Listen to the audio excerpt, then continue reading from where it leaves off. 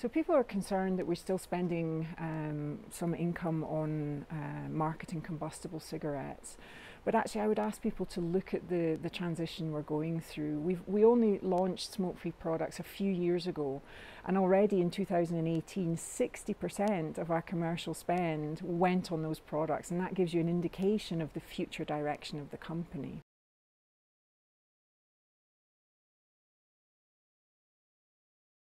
Well, I look at this as a scientist, and I know that we can never be 100% sure about the risk profile of these products, but what we do is we weigh up the evidence, and the evidence shows very, very clearly today that these products are a much better choice than continuing to smoke. And we're committed to continue to build the evidence over the long term to further quantify the level of risk reduction compared to continuing to smoke.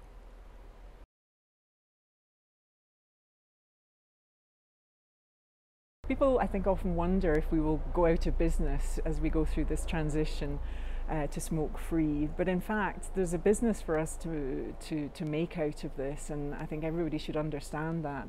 But at the same time, there's also a public health opportunity. So together, those two things mean that we're absolutely determined to make this a success.